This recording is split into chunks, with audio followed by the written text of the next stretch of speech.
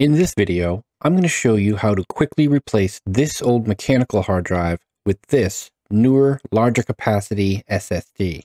We're going to quickly run through the complete process, start to finish, in less than 5 minutes. We're not going to need anything but some free software and one of two different types of cables, depending on whether you're using a desktop or a laptop. We're going to be cloning one drive to the other, so it's not going to be necessary to reinstall Windows, reinstall programs, reset settings, or anything like that.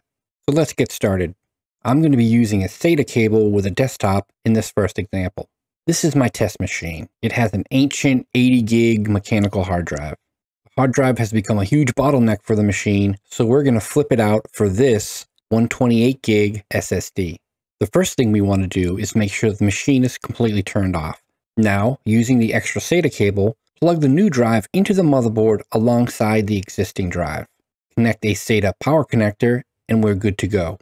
One thing to note, if you have a small form factor desktop that only has two SATA connectors on the motherboard, one of which is already connected to something else like a DVD or Blu-ray drive, you can disconnect that temporarily and make use of the free connector for the cloning process. Once that's done, go ahead and turn the machine back on. Now with the second example, using a USB to SATA adapter, which will be required if you're cloning with a laptop, hooking it up is even easier. Simply connect a new drive to the USB adapter, then plug the USB into the computer. In this example, the computer doesn't even need to be turned off first. Now that our new drive is connected, let's grab the free software we'll need for the cloning process. In a browser, let's go to the site makerium.com/reflectfree.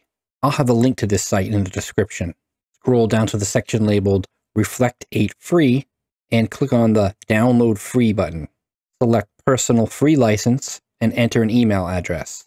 This does need to be a real email address since they send you a custom link in an email to download the software from.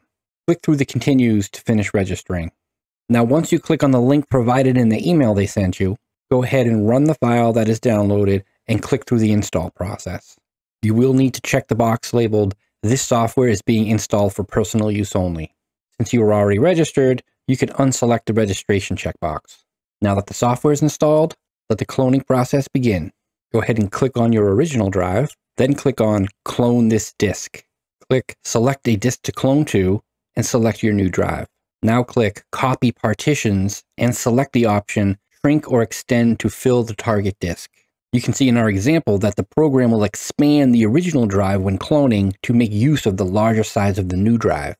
Go ahead and click through all this and click OK to start. How long the cloning process takes depends on how much data you have to clone, as well as the speed of the original and new drives.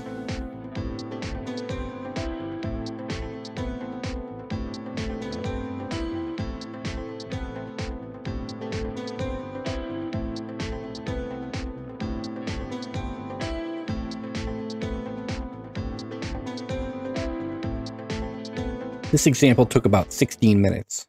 Now that the cloning process has finished, go ahead and shut down the computer.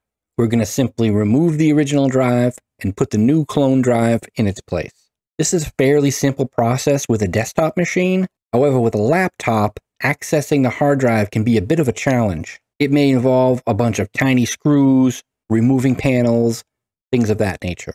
I recommend referring to your laptop's product manual because every laptop is different. Once we turn the computer back on, 9 times out of 10, it should start right up without a problem. You may get a warning from your BIOS that hardware has changed, but otherwise, it will boot straight into the new drive. Our example machine is back up and running, and it's quite a bit more responsive with the new drive. You can see here the additional free space it now has as well. So that's all there is to it.